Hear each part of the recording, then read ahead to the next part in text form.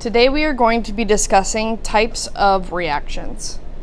First up, we have the synthesis reaction. I will go ahead and add a qualifier. All of the stick figures that are going to be shown are going to be of heteronormative relationships. This is to add for clarity as to the types of reactants and products that are going to be produced. If you would like to draw non-heteronormative relationships, that is of course appropriate and fine. Just find some way to delineate between the members so that you can tell what type they are. So first up we have synthesis. So I have a bald boy and triangle skirt girl, and they are initially single elements, but they will come together to form a new couple. My nickname for this one is going to be the hookup. Synthesis reactions are going to put things together. I am always going to have two or more reactants on the left-hand side of the arrow. That's what a reactant is. It's whatever's on the left-hand side of the arrow. And I will only ever produce one product. Letter example would be A plus B going to AB. Actual synthesis reaction example would be hydrogen plus oxygen forming dihydrogen monoxide or water. The opposite of synthesis would be my decomposition reactions. Here I have bald boy and triangle skirt girl in their couple form, and they are going to break apart or break up and form just single bald boy and triangle skirt girl, independent of each other once more. Again, nickname for this would be the breakup. Decomposition reactions are going to take things apart. I will always have one reactant that will break down to form multiple products, two or more products. Letter example would be AB decomposing into A plus B.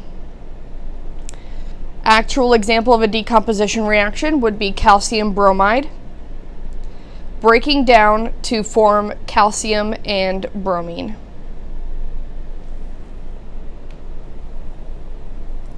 The next type of reaction that we're going to talk about is going to be that of single and double replacement. Single replacement, I'm always going to have a single element on each side of my reaction. So here you can see bald boy and triangle skirt girl are back together until circle skirt girl comes into the picture. Once circle skirt girl comes into the picture, she is going to replace the piece that is most like her. So she is going to replace triangle skirt girl, and they are going to form a new couple, a bald boy and triangle skirt girl, leaving, or bald boy and circle skirt girl, leaving triangle skirt girl out in the cold all by herself, single. I'm going to have a single on each side of the reaction arrow. Word definition for this is going to be a single element replaces a single element in a compound. Letter example would be AB plus C going to AC plus B. Again, I'm going to emphasize that like must replace like. So in my actual reaction, you can see potassium iodide being introduced to bromine. Bromine is a nonmetal, and so is iodine, which means that bromine must replace iodine in this single replacement reaction. So I will have potassium iodide reacting with bromine to form potassium bromide and iodine. Like must replace like. For double replacement, you can see bald boy and triangle skirt are trying it again. They're back at it. They're going to try to see if they can work out their problems, until they are introduced to crazy hair boy and circle skirt girl again. Bald boy just can't help it. He breaks up with triangle skirt girl again and gets with circle skirt girl. In their desperation and loneliness, Crazy Hair Boy and Triangle Skirt Girl are going to get together to help support each other through this terrible time, since they have terrible partners.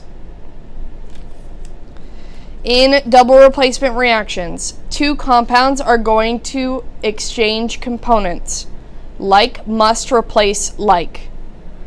In my letter example, I have AB plus CD. A must be bonded with somebody that is similar to B. B is in second position, so I can only ever exchange someone else who is also in second position. So my new compound that I will form is AD plus CB. In my actual reaction example, I have potassium iodide reacting with lead 2 nitrate, forming potassium nitrate and lead 2 iodide. Nitrate and iodine have switched places. They have switched partners. And they can do this since they are both anions in these compounds. And they are of like kind, which means that they are able to exchange places. My last piece is going to be that of combustion. Combustion is my fire reaction. And I like to call it a hot mess. Not only because it is the reaction that is used for fire or flames, but also because of what happens in the actual reaction. Unlike all of the other reactions, which have been very generic in their definitions, combustion is very prescriptive. It must meet certain qualifications in order to be a combustion reaction.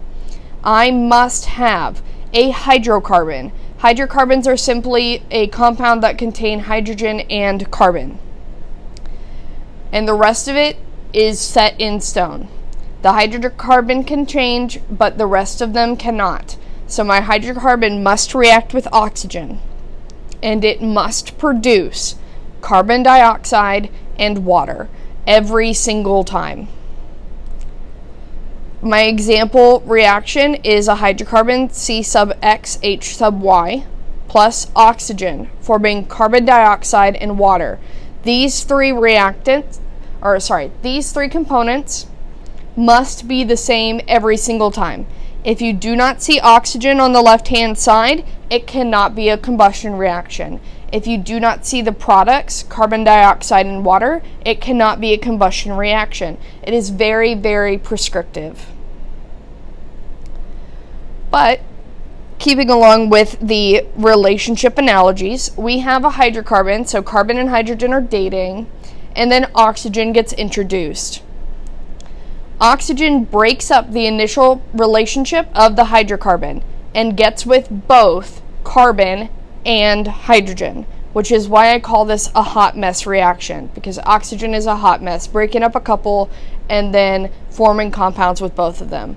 Ridiculous. And that is our types of reactions.